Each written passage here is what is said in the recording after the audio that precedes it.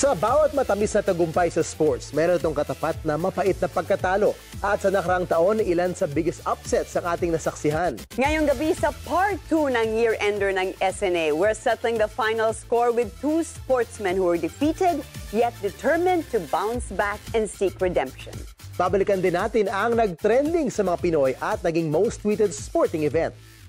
At bibigyan pugay ang angking galing ng mga atletang nag-uwi ng karangalan sa Pilipinas. Ako si TJ Manotoc. At ako si Dyan Castillejo. And this is the final score.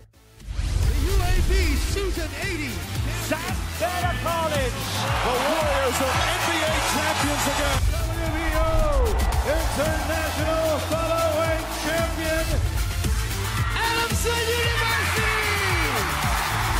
Naka-silver naman si Michael Martinez sa ice skating event.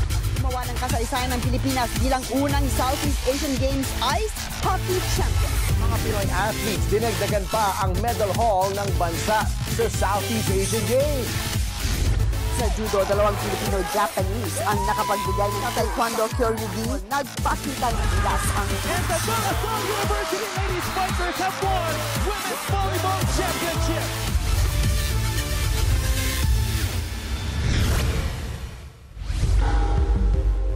Bago pa lang magsimula ang NCAA Season 93, lahat ng basketball analysts, pati na rin ang mga coaches ng NCAA teams, sinasabi na ang Lyceum University of the Philippines Pirates ang title favorites. Yan ang dahil sa kanilang formidable lineup na pinangungunahan ni CJ Perez, Mike Nsuzu, Marcelino Twins at MJAI. Sa ilalim pa ng guidance ni head coach Topex Robinson. Attack, Perez! Big basket! At hindi nag-aksaya ng panahon ng Pirates na ipinamalas kung anong kaya nilang gawin sa bawat laro. Nakipagbakbakan. At lahat na nakaharap sa elimination round, tinalo ng LPU. Mapa-blowout win o close game, hindi sila kumurap. At ang resulta, And it is official! Woo! Kasaysayan! Para sa LPU! ang kauna-unahang 18-0 sweep ng eliminations in NCAA Seniors Basketball history. Nakuha din ng Pirates ang automatic finals berth as a sweep. Si Perez ang pinangalan ng MVP. At wasok din sa Mythical 5 ang kanyang teammate na si Nsuzu. Si JC Marcelino naman ang Rookie of the Year. Give him a screen. Here's a corner three. Yes! Pero lahat ng achievements ng Pirates sa eliminations, naglahong parang bula nang makaharap nila ang defending champions na San Beda Red Lions. Champions! Bonic victory! Gamit ang kanilang championship experience, hindi pinaporma ng Red Lions ang Pirates sa finals. Nakadala mas-sweep para makuha ang 21st NCAA title ng San Beda.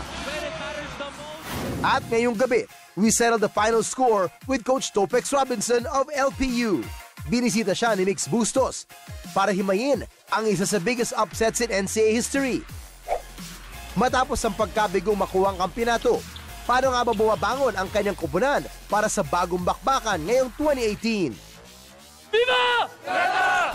Hello mga kapamilya, I'm with Coach Topex Robinson of the LPU Pirates. Coach Topex, magandang araw po. Magandang araw, Sir Nix. Coach Topex, the LPU Pirates right now moving into Season 94. Kamusta naman ang team mo ngayon? After crying a sea of, I guess, frustration over the series or the finals, we were okay. Life must go on for us. We were focusing now on other leagues that we're looking at, trying to grow, trying to mature, and trying to be, learning from that experience that we had during Season 93. Coach Topex, before becoming a coach for the LPU Pirates, sabi mo nga, you retired in 2010, but before that, you played for Montana, you played for Barako Pool, San Juan Knights, also in the NBA. Was it ever your calling na ginusto mo maging coach later on? I find it weird, but the moment I got into the PBA, I already told myself that after playing basketball, I'm gonna get into coaching. Maybe it's because most of my careers I rode the bench. You know, and I guess one of the things also was when I was my first team in the PBA was with Coach Yang, and I really look up to him. I told myself I'm gonna be like him someday, and I always write down the things that he writes down on the board. So I always look at him the way he handles us. So I already know that, you know, I'll be coaching in the future. Coach Topex, besides from Coach Yeng, sino po ba yung mga coaches na naging idol ninyo or mga naging mentor ninyo? Paano sila naging instrumental sa inyong coaching? I think there's a lot. Obviously, Coach Yeng, Coach Leo Austria was my coach in the PBL before. Coach Tim Cone, I was blessed to have a year with Coach Tim, and there's so many coaches that I really look up to. I mean, Coach Louie, obviously. So there's so many of them that really influenced me and really was serve as a mentor to me. Is there one thing in common between all those coaches na tingin mo na nakatulong para sa'yo? I guess one common denominator as far as my relationships with them was concerned was they built deeper relationships with the players. I guess again, way beyond the X and the O's. I guess the reason why we follow those coaches is because we felt that they cared for us. Coach Topex, they say coaching is a thankless job.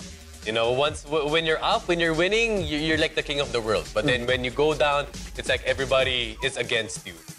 But is there something that keeps you going, keeps you motivated when it comes to that? Some are given this opportunity to coach, but for you to commit to be a leader, it has to be a choice. And very important here is you have to commit. And one thing that's very important being a coach is courage. You have to know your why.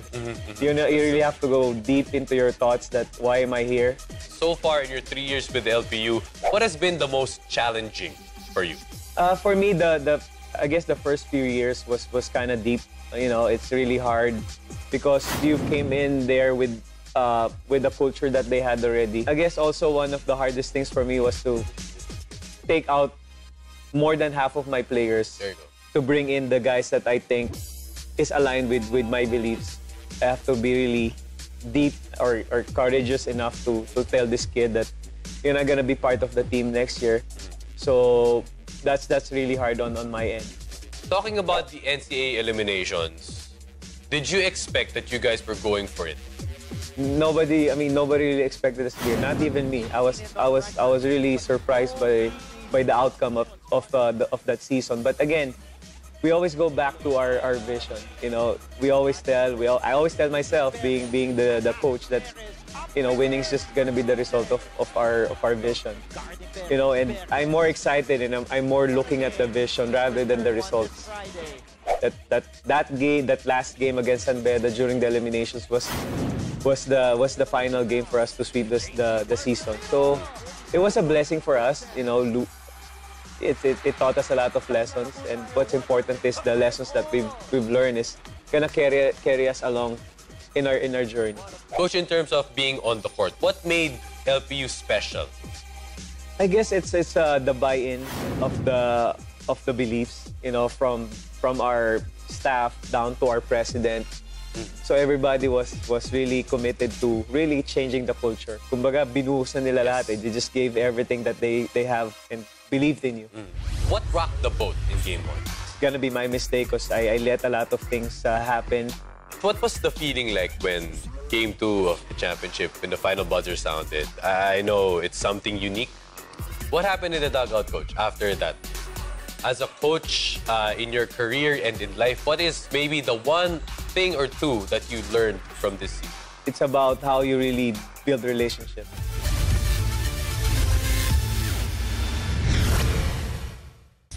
Narito na ang top 10 most tweeted sports hashtags in the Philippines for 2017. Number 10. Hashtag Gilas Pilipinas. Umariba ang mga Pinoy basketball fans sa Twitter to keep motivating the national team for its ongoing bid to the 2019 FIBA World Cup. Sa number 9, andyan ang hashtag PBA Finals, courtesy of the never say die philosophy of the Ginebra Gin Kings. Nanaig ang Ginebra versus the Meralco Bolts upang itala ang kanilang 10th PBA Championship. Sa number 8, hashtag Animo. The Lasallian community went all out for their athletes as the Green Archers tried to defend their men's basketball title in the UAP. But beyond the quest for the basketball crown, ang Animo ay isang battle cry for all the other achievements of the school in UAP Season 80. At number 7, hashtag Golden Glory Ateneo. Ateneo continues to Nag-trend noong summer 2017 dahil sa Season 79 Women's Volleyball Tournament. Bagamat nanalo ang LaSalle for their second straight title, nagingay pa rin ng mga fans sa Twitter upang ipakita ang kanilang appreciation sa kanilang mga favorite Lady Eagles. Sa number 6, nagbabalik ang ating national basketball team with the hashtag Laban Pilipinas. Tinapos kasi ng Gilas ang first window ng kanilang qualifier round at a spotless 2-0. At ang sunod nilang laro ay sa February 2018 against Japan at Australia. At number 5, we have hashtag UAP Season 80. For any story or reaction related to the season, from taekwondo, to judo, to swimming, badminton, beach volleyball, cheer dance, and of course, men's basketball. Season 80 Season 80 just keeps getting better. champions. At number 4, hashtag OBF, which means one big fight. It's one of the Blue Eagles' battle cry every time they compete for the blue and white. Online, Ateneans and their fans took Twitter by storm, not just to show school spirit, but to rally support for the Season 80 men's basketball champions, the Ateneo Blue Eagles. Sa number 3, niyanig ng boxing matchup na hashtag Packhorn ang mga netizens. Controversial ang unanimous decision win ng Australianong si Jeff Horn laban sa People's Champ na si Manny Pacquiao noong July. Upset ang naging resulta, ngunit marami nagpahayag na dapat imbestigahan ang match. Samantala, ayon mismo sa World Boxing Organization, tamang pagkaka-officiate ng laban. Pinag-uusapan pa rin ng mga kampo kung magkakaroon nga ba ng Packhorn rematch. Sa number 2, ang highly anticipated at makapigil hiningang hashtag UAPCDC 2017. All 8 universities competed for the crown, but in the end, it was Adamson University that brought home the trophy. Isang 80s themed routine ang nagpapanalo sa San Marcelino squad for the very first time in CDC history. UST Salangawi placed first runner-up, while UAPEP squad scored the bronze. And rounding out the top 10 is hashtag NBA Finals. Thanks to basketball crazy Pinoys, ang ikatlong meeting sa finals ng Golden State Warriors at Cleveland Cavaliers ang top trending topic sa sports this year. After 5 games, Dub Nation na naghari sa NBA at ang bagong lipat na si Kevin Durant ang naging finals MVP.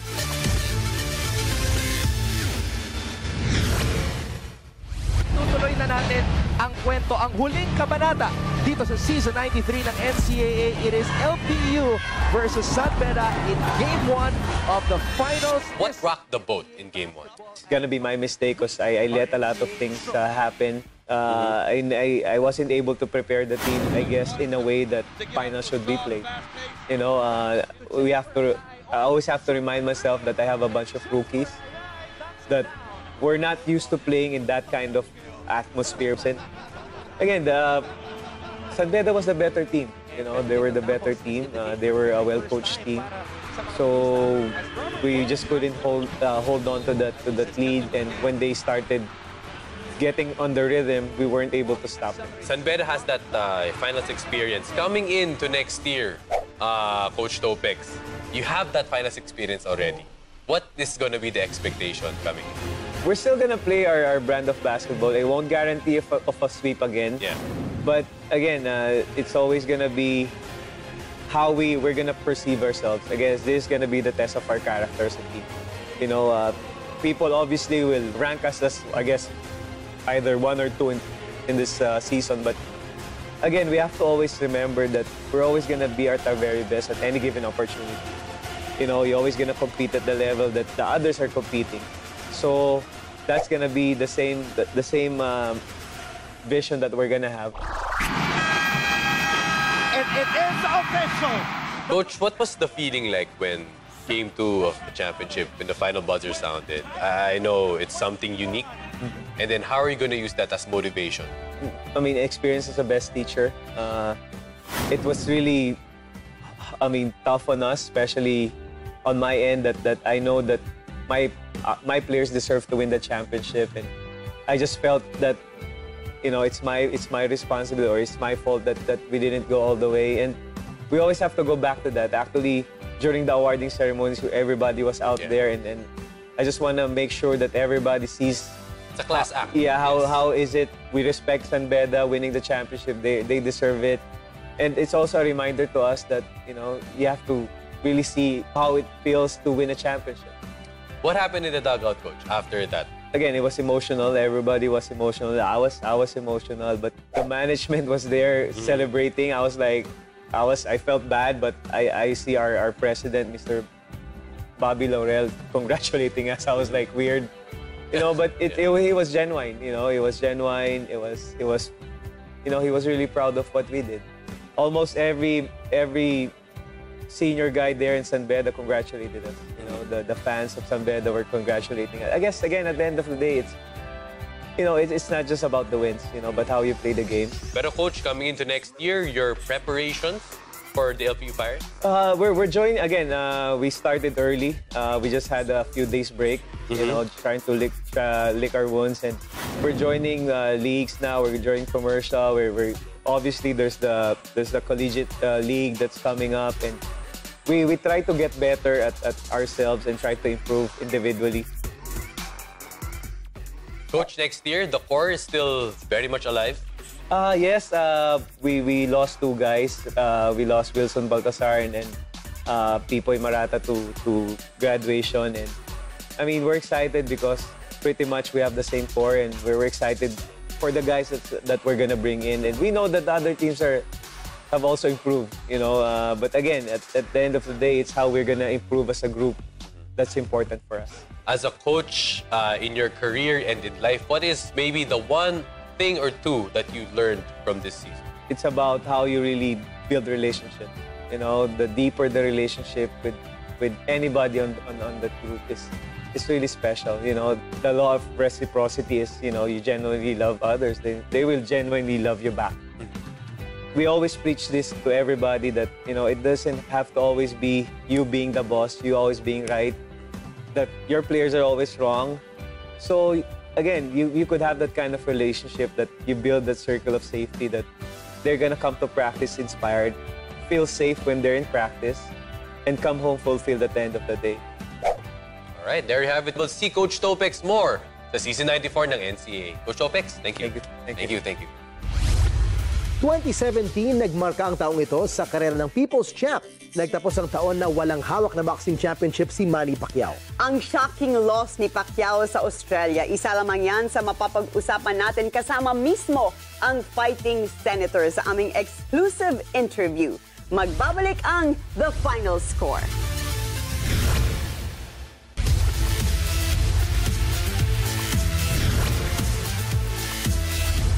Bago pa man magsimula ang 2016-2017 NBA season, inasahan na lang marami na ang defending champion Cleveland Cavaliers at ang Golden State Warriors ang maghaharap sa NBA Finals.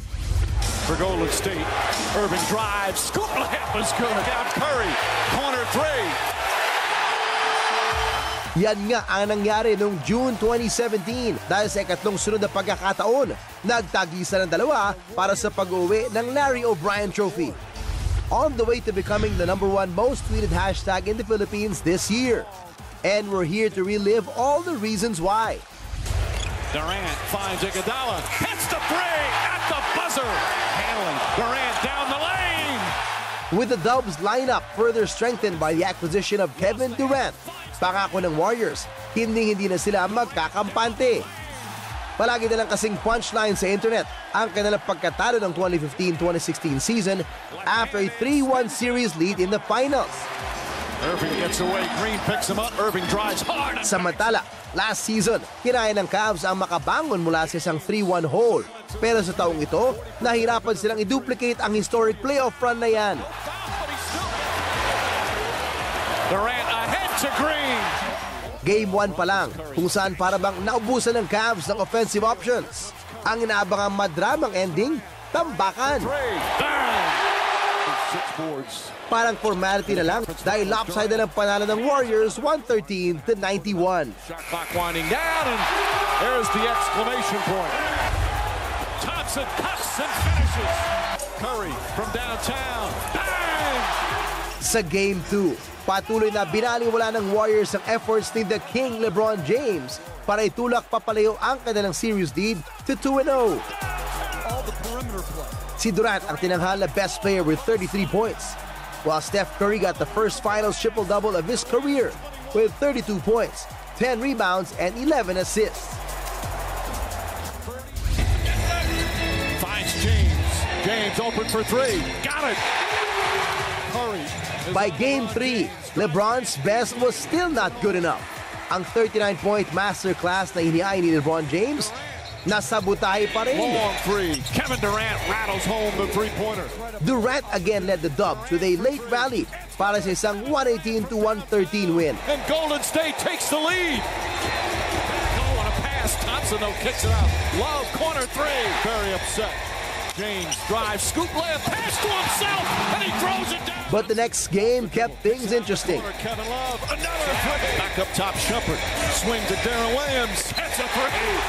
Buhay pa ang Cleveland Cavaliers sa serye after a 137-116 win. Irving for three. Tuloy ang best of 7 courtesy of a game-high 40 points mula kay Kyrie Irving. Record-breaking game ito para sa Cavs na tinalo ang 1985 first-half output ng Boston Celtics with 86 points. This also ended the perfect run of the Warriors in the playoffs. Out to James, up tight, Iguodala, Thompson, Durant, and Green. Inside, Durant!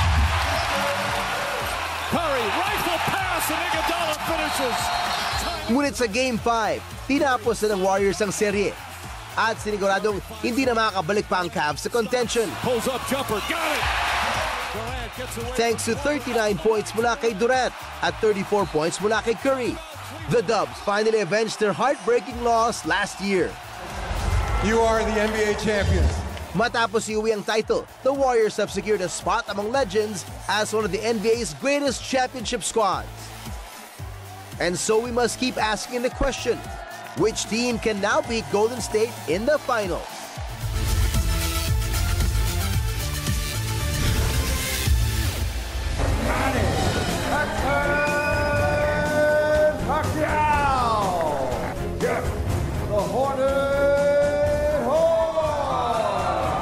Tumutok ang sambayan ng Pilipino sa pagbabalik ni Manny Pacquiao sa boxing ring noong July 2017. Pero matapos ang 12 rounds at madugong bakbakan, nagulantang ang 8th Division World Boxing Champion at ang Boxing World sa naging resulta ng laban. Panalo ang underdog na si Jeff Horn via unanimous decision. Isinuko ni Pacquiao ang WBO welterweight champion title sa Australiano. At sa pag-uwi ng fighting senator sa Pilipinas matapos ang isa sa biggest upsets in boxing history, humarap siya sa mga katanungan tungkol sa rematch at pagretiro. Marami ding issue na hinarap si Manny Pacquiao bilang bahagi ng mundo ng basketball at ng politika. At ngayong gabi, iisa-isahin natin ang mga katanungan ng sambayanan para sa People's Champ. Ano nga ba ang kanyang mga plano as he bounces back from a challenging 2017? We settle the final score with Senator Manny Pacquiao. What are you most thankful for in 2017? Thankful to God and thankful to my work na nagampanan ko ng gusto. And hindi madali naman yung trabaho ko, and then as a boxer, active in boxing. So kung meron kang babaguhin sa 2017, ano yung ibabago mo? Kung may babaguhin ako, siguro keep on learning siguro. Yeah. What have you learned? Ano yung pinaka natutunan mo sa 2017 from your work? Learning to fulfill my duty as a senator in the Republic of the Philippines, and also as a boxer, and how to deal with the people na nangangailangan, always praying to God that He will guide me and lead me into all the truth. So you're always talking about being a boxer. So ang ibig sabihin, hindi ka pa tapos as a boxer, right? Tinatanong mga tao, ano nang nangyari sa rematch mo with Jeff Horn? Mangyayari ba yon or hindi na? It's also possible because may close rematch naman kami sa contract. Okay. So pwede pa? Pwede pa. What about yung talks niyo with McGregor? Umuusad ba? Is there any movement forward? Mahirap that's possible also, pero mahirap magbigay ng final conclusion about that issue, about that fight. Dahil hindi pa talaga nagkaroon ng final discussion, pero possible naman yan. Yeah, a lot of people are talking about it na kasi. So they're asking me, Dayan, if Manny were to fight McGregor, paano mo siya lalabanan? Yan ang isa sa mga tanong nila. In boxing? Yeah, in boxing. Of course, in boxing, and madali lang. Madali lang. More experience than him, So you think it'll be an easy win for you if you fight him? I think so. Yeah. Okay, let's move to basketball. What can you say about the controversial trade between yung Kia San Miguel trade sa PBA? Yan yung nagkakaroon ng issue doon. Siguro, maraming mga teams na umaangal din. Kailangan maging stricto naman yung commissioner at maging fair sa lahat. Yeah. Yung pag-head mo ng confirmation hearing in the Senate, diba ikaw yung head ng committee, and then na-air yun sa TV. How was that experience for you? And it's a great experience. Part of my experience in 2017 na mag-head ng isang committee in commission on appointments. So it's not easy, but I'm enjoying it. Okay, what about your family, Manny? Kumusta si Jinky and your kids? Do they still want you to fight, your kids? I can see the reaction of in their faces na I don't want me to get hurt. I know si Michael wants to be a boxer. Papayagan mo? No.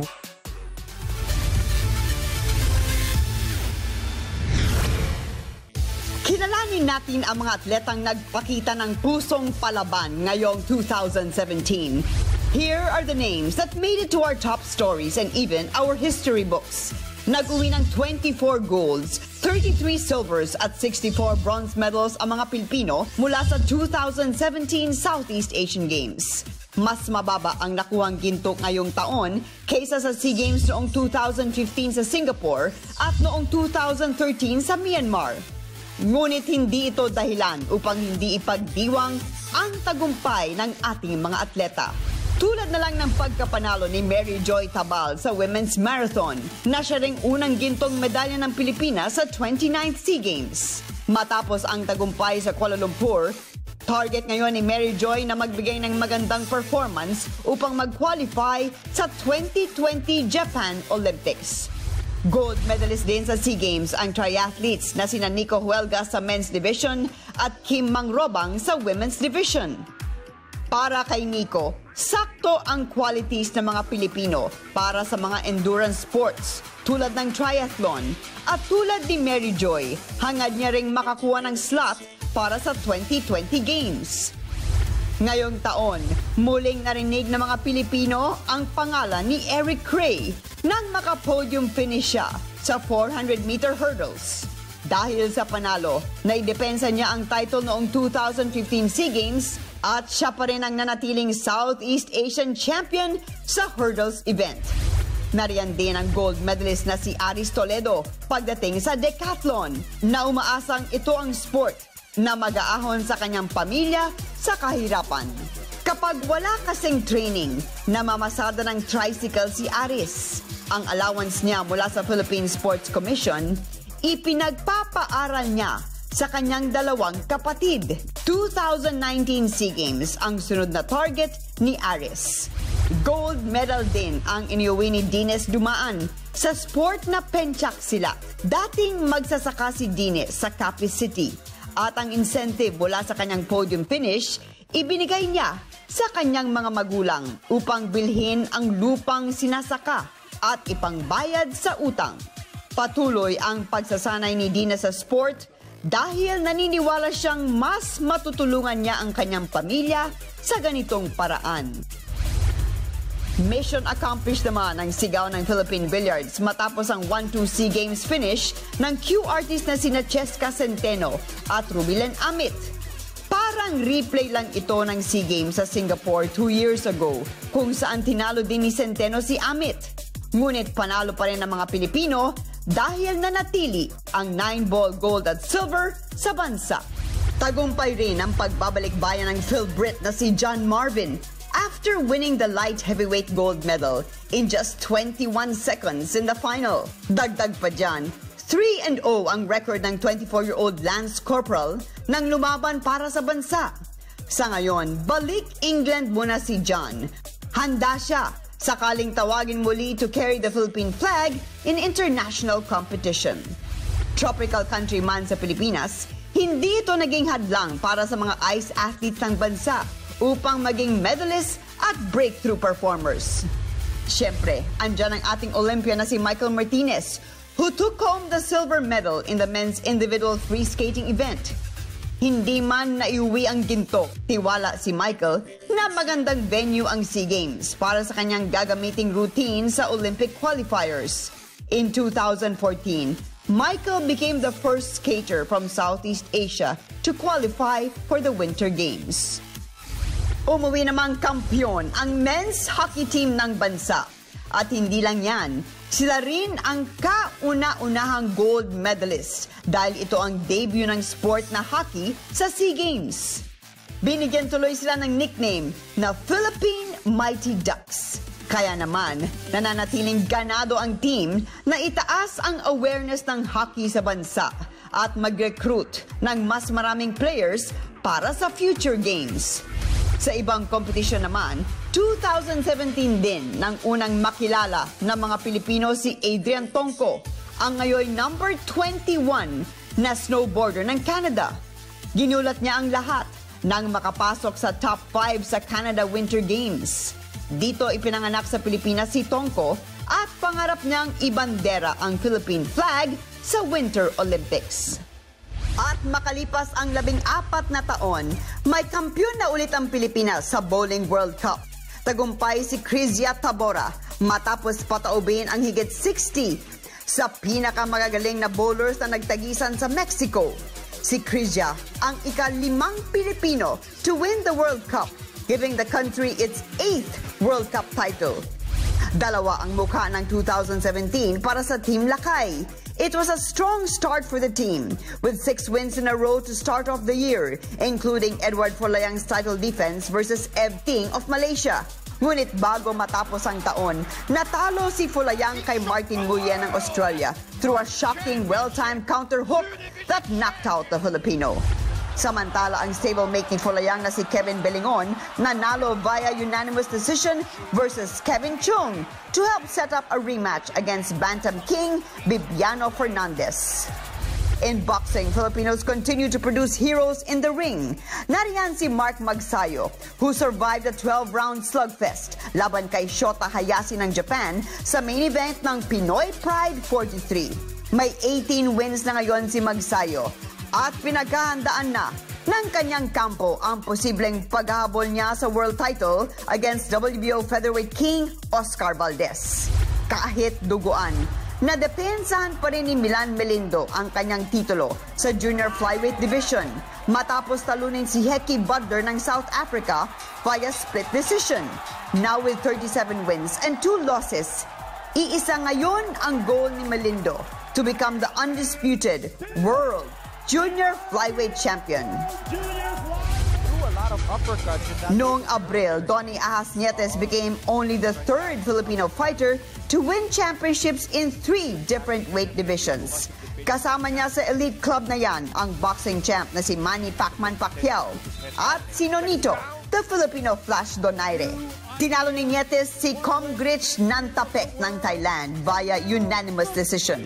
Kaya dala niya ngayon ang IBF World Flyweight Belt. Pati na rin ang minimum weight at light flyweight belts na hawak niya dati.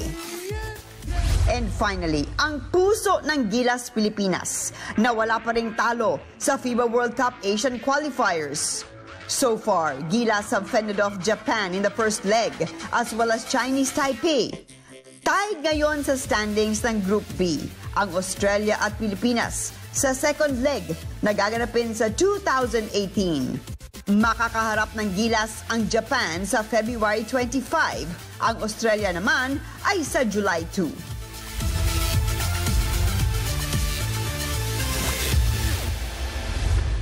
Okay, what about your family, Manny? Kamusta si Jinky and your kids? Pagdating ba sa mga desisyon mo ay kinukonsulta mo pa sila or sinusunod lang nila kung ano yung gusto mo? Kung ano yung gusto ko, ginagawa ko. And kung may mali, something wrong na mali, nagsasuggest naman sila. Yung mga boys mo, do they tell you na, Daddy, gusto ko pang makita ng isa pang boxing fight? Do they still want you to fight, your kids? Usually they're quiet. Quiet? About boxing, yes. They don't say anything? They don't say anything, but I can see the reaction of in their faces na... That? I didn't want I don't want me to get hurt. But they still want you to fight? Yeah. Half-half? Half-half. I know si Michael wants to be a boxer. Exactly. Papayagan mo ba siya? Si Michael? Papayagan mo? No. No. Bakit? Thinking. Pero he asks you always, di ba? Boxing is not easy. Yeah. Manny, how would you rate yourself in 2017 as a senator and as a boxer? I don't want to rate myself. I can say I'm learning. Learning and learning. You're still learning. Yeah. Your hunger for boxing is still there. Nandun pa yung, yes, when you think about fighting, gusto mo pa rin na gumising, mag-ensayo, ganon? Hindi ka pa napapagod, yes, no? No problem. How do you feel at 39? How does Manny Pacquiao feel at 39? I'm okay. You're okay. Yeah. Duterte is going to be at your party again. Last year, he prophesied na magiging presidente ka. Will you run for president, Manny? I don't have that in my mind right now. My focus is to serve the people as a senator. Pero as a public servant, marami akong natutunan, marami akong na-achieve na goal na gusto ko and to continue my journey in boxing. So, boxing, nandyan pa. Last question, what's your plan for 2018? Ano yung gusto mong ma-achieve sa 2018? Ano yung isa sa mga goals mo? My goals is to continue my boxing career and shining in the ring, and then also continue share the gospel, and also of course yung investigation natin sa Senate about the corruption, about the dapat na investigahan, and yung trabaho natin sa Senate. Okay, Merry Christmas, Happy birthday. Thank you.